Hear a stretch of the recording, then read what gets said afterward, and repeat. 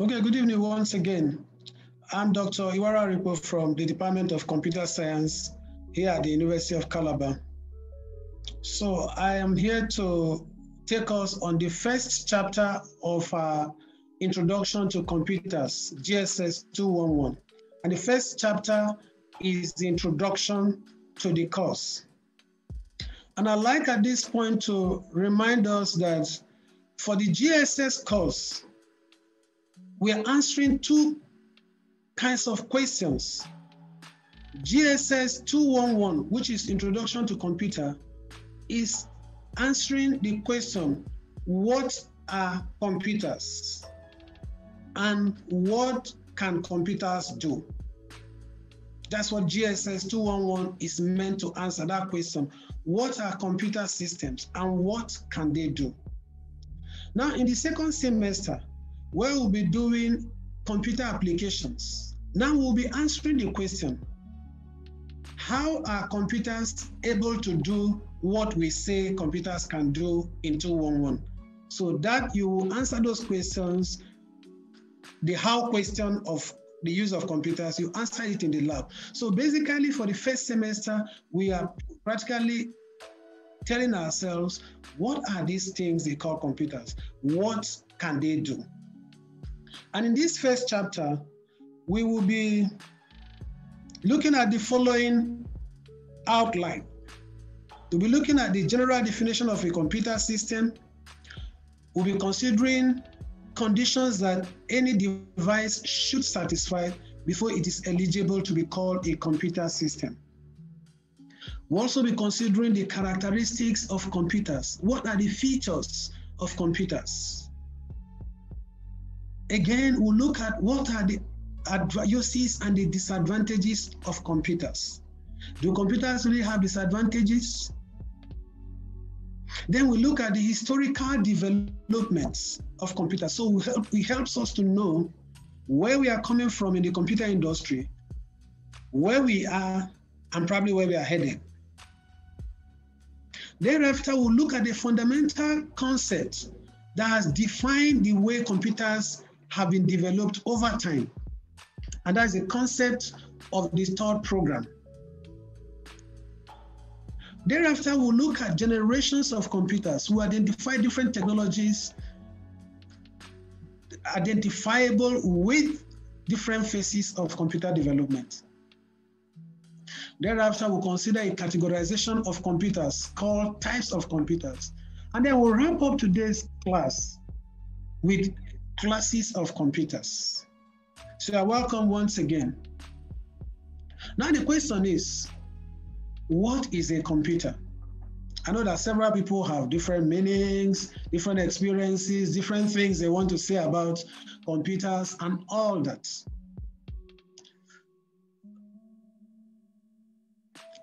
But it's good to formally, as students, to formally have a general understanding of what a computer system is. A computer system is an electronic device that performs tasks, yes? What are these tasks? It performs calculations, it carries out storage, it reports its processing activities, and it does a host of other tasks and functions, but under the control of programs. So a computer does all these tasks under the guidance and control of programs. Then what are programs? What is a program?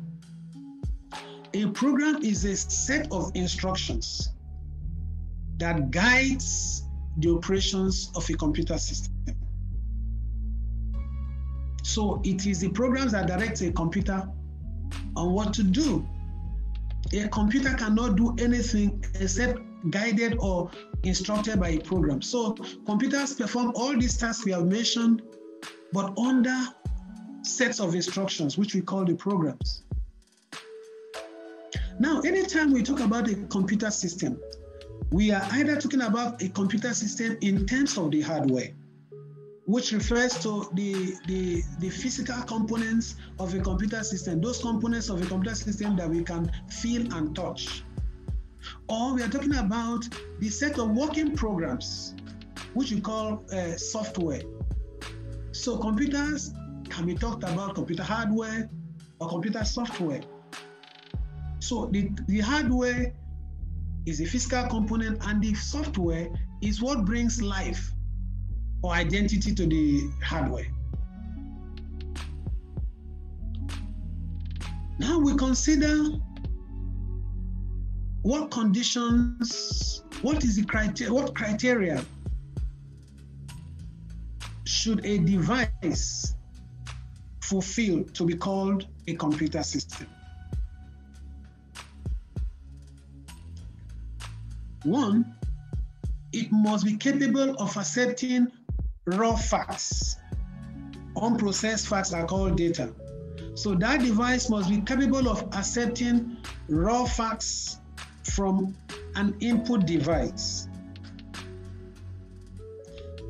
So these input devices include things like keyboard, the mouse, the light pen, the scanner. These are all input devices. So for any device to be called a computer system, that device should be able to accept unprocessed facts through this medium, any of these media, like keyboard, mouse, and all that. We've all been used to them and been using them.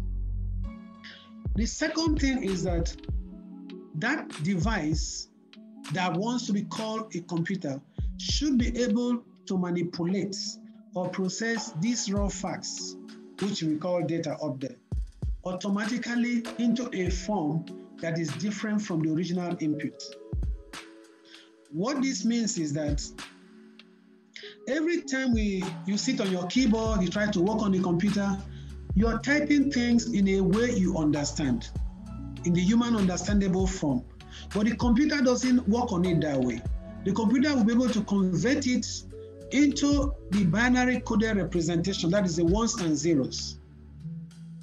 So we're saying that for any device to be called a computer, it should be able to manipulate this, your input in human understandable, in the form you enter, and it should be able to change that form by itself within its system. That's what we call processing. Now, another thing is that that device should be able to store that data or information. You will agree with me that most of the time you work on a computer system not because you need the result immediately. You want to be able to get back to that result in the future. So for any device to be called a computer system, that device should be able to retain that information for future use. Additionally, that device should be able to produce results in a human understandable form. Let me explain to us what that means. If you sit on your email app, you enter your username and you enter your password. That is the normal English human understandable form. Now the system takes what you have entered and manipulates it to check against the database on whether you are qualified to use that email app or something. The time it's processing it as a series of zeros and ones. If for example, if your username is ID, it can represent I with about 16 or 32 ones and zeros. It can represent D the same way. And that information cannot be useful to the naked eye. It will even confuse us. So for a device to be called a computer system, that device should be able to produce results in a way that you and I can understand. That's the fourth condition. Say the device should be able to produce results in a form that is understandable by humans. Final and the most important condition is that that device must be programmable. That means for any device to be called a computer system, that device should be able to receive instructions and be guided by that instruction. These instructions are what we call programs. So it's the most critical condition that we normally should check out for any device to be called a computer system. Now we consider characteristics of computers. Well, computers have high speed. You remember that a computer, by its definition, is an electronic device. And because a computer is an electronic device, it operates at the speed of electricity. And when things operate at the speed of electricity, means they can really, really go far at short time. So they operate at the speed of electricity. So a computer can, under a few minutes, what can take humans a whole lifetime to complete, a computer can complete it in a few minutes. For example, if they ask your entire class to sort, to organize and arrange in alphabetical order all the names and registration numbers of all the people who wrote JAM in the country, it can take your whole class several months, if not years, to be able to arrange millions of names in ascending order or descending order, depending on what you want to achieve. But with the high speed of computers, that can be achieved in very few minutes. So computers have the speed of electricity in the way they work. The second characteristic of computer is that they are highly accurate devices. If a computer is programmed correctly, a computer does not make mistakes. In all practical applications, computers can work error-free. They don't make mistakes. And then you ask me, what of the errors that we normally hear, oh, this is computer error. We normally, oh, this error came from the computer. And I can tell you that it is not because the computer malfunctioned. There are two people who are responsible for every computer error. The person who wrote the instructions for the computer to follow is called a programmer. Either he coded the wrong thing, or the person who is typing in data to operate it had entered wrong data. For example, in Nigeria, the mobilization, the age of mobilization is 30 years before you are mobilized for NYSC. If the programmer, for instance, had programmed the computer and as he was about to type 30 as the minimum age, because the 0 and 9 are the same place, are very close in the keyboard, and then he mistakenly pressed 9 instead of 0. That program will allow even people who are up to 39 years, and people will scream, so this computer is not working properly, we've said that we should abandon all these computer things. Or maybe you are the one who has been asked to enter data in the computer, and then you're entering somebody's name. Instead of pressing, after pressing 3, instead of pressing 0, you press 9. Oh, the computer starts reporting error, say this person is not qualified. Say, no, but this person is 30 years, and I put 30 years.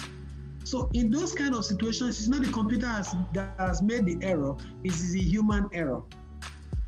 Now we look at the third characteristic, which is reliability. Because computers operate error-free, we can trust them with the most delicate of tasks. Because if they cannot make mistakes for a given long period they have been assigned to do something, then we can trust them. And that is why now they are trusted to fly aircraft. An aircraft flies on autopilot close to 75% of the operations. And that is just computer software working. So it is because they can be relied upon. They are reliable. That's why computers can handle such sensitive tasks as what you find them being used now in heart surgeries, in monitoring patients' heartbeat and all. It's because they are very reliable. They can count on the correctness of computer operations. And the fourth characteristic is called versatility. That is, to be versatile means that something can be put to several uses.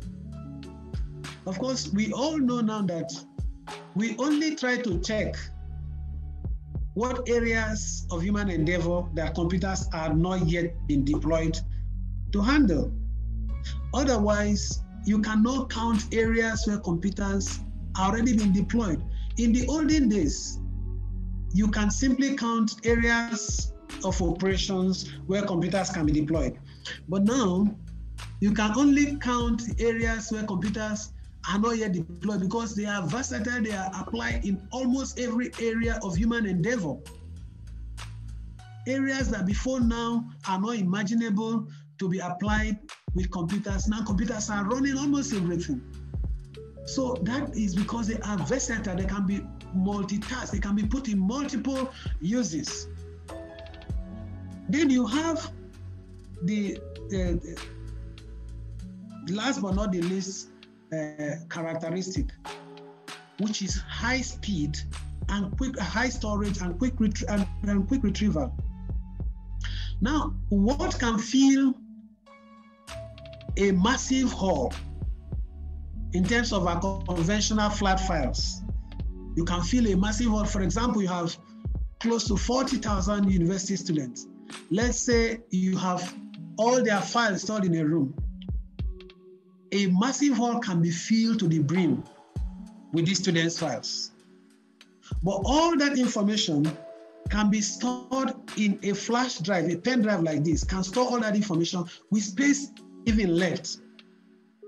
So that tells you the high capacity of storage computers possess. And because they have high capacity, they can store volumes of data that cannot be stored in terms of conventional documentations. Then, in addition to that, computers, the speed of retrieving things from computers is incredible. For example, I'll give you an example that if we have like 40,000 students, no matter the level of arrangement, if you are asked to go and look for your file, when we're students, sometimes it takes us 2 weeks, you've not been able to find your file. But with this information now, that most of this information is now electronic. Just type in your matric number, say you want to register, you were in year 1, you are now in year 2, you want to register your courses, you just type your matric number. Depending on the speed of the computer that you're using, before you could leave your finger, sometimes the information is retrieved. So you can quickly retrieve information from computers than it is with manual access to information. And let's look at areas of application or uses of computers. We first take the health sector.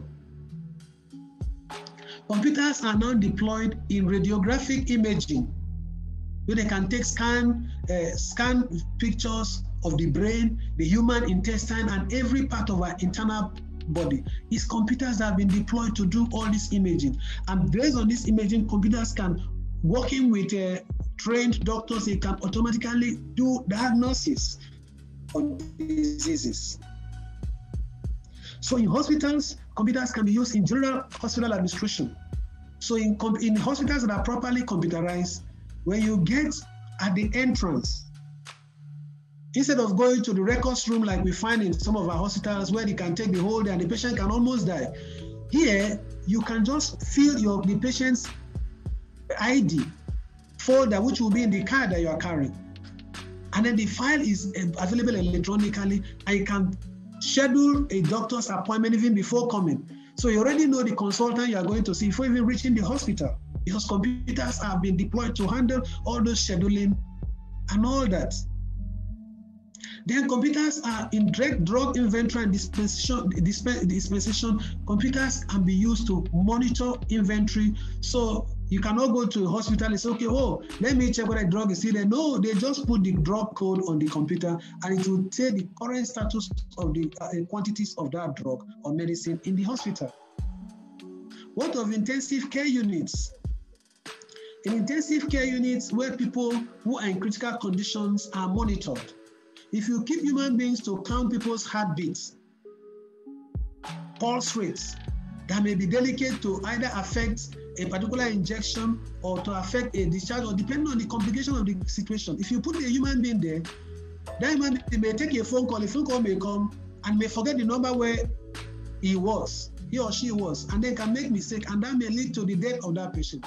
But basically, with computers now deployed to monitor all those things, we get reliable data from that. The second to the last but not the least application of computers is in telemedicine, where medical professionals can seek help, can also administer care to patients from any part of the world. For example, in the University of Calabar Teaching Hospital, a consultant can be looking at a patient's case and is not probably able to deal with that case, is not able to diagnose what is responsible. That consultant can connect to a telemedicine application and consult with other colleagues across the world. And those colleagues can even speak with the patient to know the conditions, and those colleagues can provide help across the world without traveling 1 inch out of where they are. So computers are used in telemedicine. What of in education? In education, computers are very useful for people with different levels of learning capabilities. As students, we have different levels of catching up with the teacher and catching up with the instructions that are given. That's why some are slow learners, some are fast learners. So a computer-aided instruction is an application that a computer software that helps people to be able to learn at their pace. So they can review the lecture, they can do it several times, they can attend a continuous assessment, they can do a lot of things at their pace. Not the one that, oh, you are asking questions, the teacher will say, well, I've passed that stage, you move into another. They say, no, with a computer-aided instruction, you learn at your pace. Now we have also computers in virtual learning like we are doing now. You are connected to this lecture from any part of the world. And you are connected at the same level with any other person, whether they are in Nigeria or anywhere. You are connected to this lecture. We are using computers at all ends. Whether you are using a phone, whether you are using a tablet or a conventional computer, these are all computer devices. So computers are useful now, especially with this pandemic. The virtual learning has become the norm. So computers are indispensable here. General educational management. Of course, we know for example, the online registration is a form of deployment of computers. Result processing is all about use of computers. Even the project, your student project you work on, data analysis and all that in the school are all part of computers in education. What of the banking sector? The banking sector is one of the biggest users of computer systems. If you go to the bank to cash money, you are simply interacting with information. So they put all your information, your account number, and when they put your account number, your signature pops up for them to identify you, because the information is stored in the computer. And then they look at the foot passport on the computer system, look at your face to see whether you are the person. If you want to pay in money, they collect your money, but what they have simply done is to put information in the computer, and then you receive an alert that your money has been credited. What of the ATM? When you go to the ATM machine, you put in your card, a computer is at the background.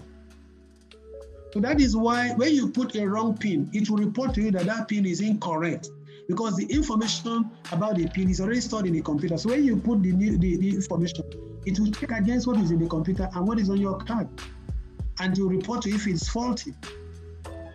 So what of fund transfer, electronic fund transfer? Now people can stay in their rooms and either pay their fees in some universities where you can do online payment, or sometimes can stay in your room and send money or receive money from your parents who could be abroad, who could be any part of the world. They make transfers to you. What is happening is that there's no physical cash movement. The only thing that is happening is that the information is being transferred across two ends. If they are sending you money, say from Abuja, the only thing that has moved across communication channels is the information. And then you receive alerts. The physical cash has not moved. So electronic fund transfer is an example of application of computers in the banking sector. Now in the statistical analysis, there's a lot of analysis that you cannot do manually. For example, if they conduct a census in Nigeria today, it is the computers that can be used to analyze to say, okay, well, this state has this population, this state has this, the people from the age 0 to 4 are this number. People from people in the maternal age, that is 15 to 49, are this number. So it is computers that analyze and give all these statistics. In advanced countries, these can be used to project so many things that will happen in the future because of the depth of the information that the computer can drill and bring out. What of weather forecasts? When you watch a weather forecast, what is simply happening is an analysis of several years several years, sometimes up to 35 years of data that the computer is pounding and is able to predict what will happen in the weather the next day, sometimes up to the next 10 days. In some countries, up to the month, they project what will happen because the computer has accumulation of this previous historical data on the climatic conditions of that area. So it's able to analyze and make sense out of it and can direct the world what the weather is going to be at that point in time. There are several uses of computers. They have in crime detection. Of course, now that is why they are able to track when people commit crime. They can track them, even if they've committed the crime and left and escaped. They can track them because of computer following the information that computer is able to gather about such persons.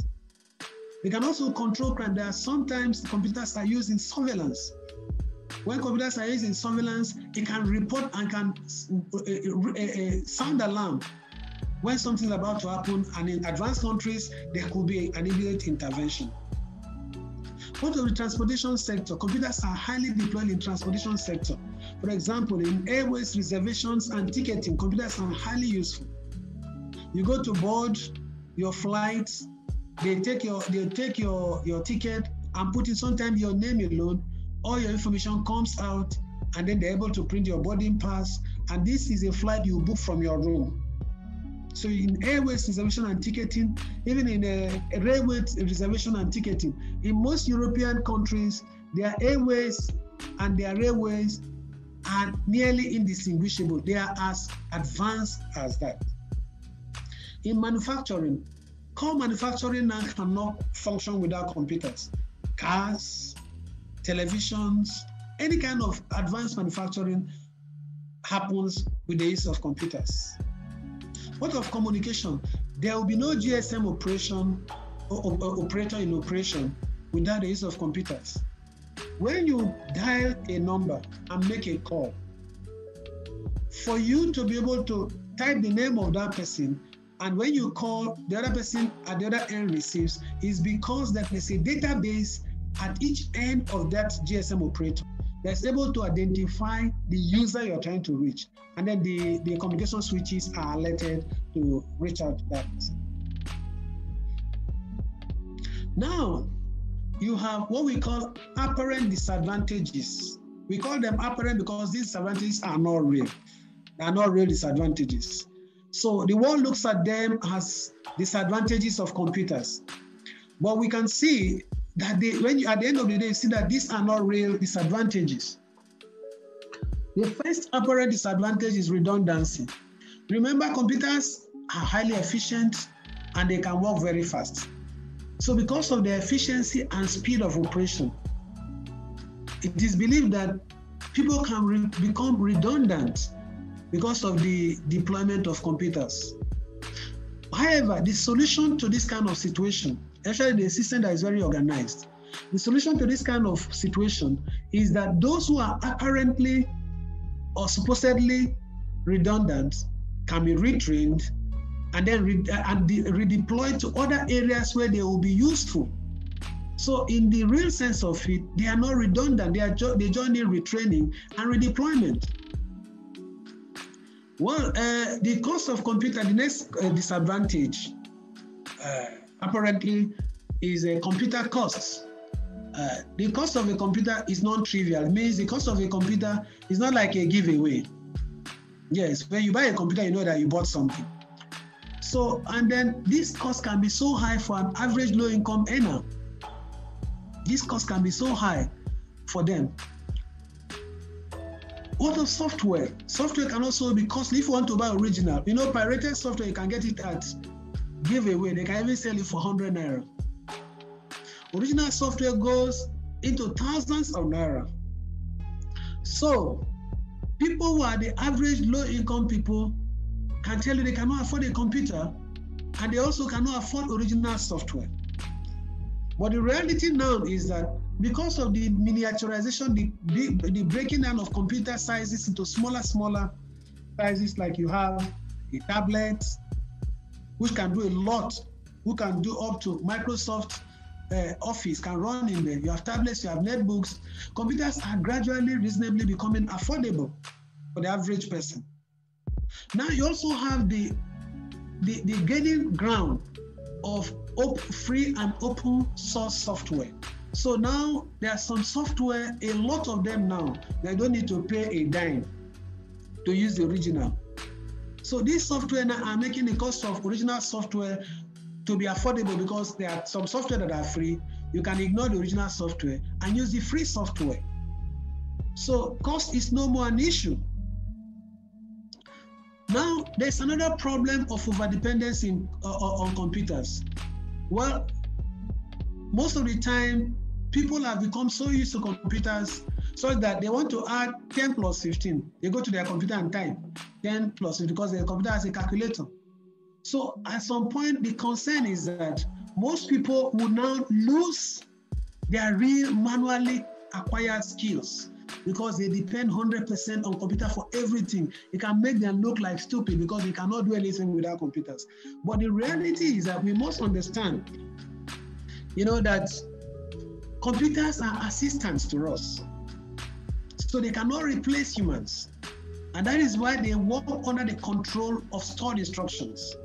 So there's no time in the history of man that computers can totally replace man. So we must see computers as assistants to man and not the other way around. Now, the last apparent disadvantage that people get concerned about is computer literacy, the cost of becoming a computer literate person. They believe that to train how to use a computer, you must be adequately trained, which is true, and that the cost of training is very high for low-income potential users. But the reality is that there's now proliferation of computer training centers all over the country and across the world. Sometimes some of them are online and are free. So some of them that are online and are free, all you need to buy is internet, and they are able to get training. The local training centers are now becoming very affordable because of competition. So the cost of training has come down drastically, and now so average people can afford to register on trainings and get trained.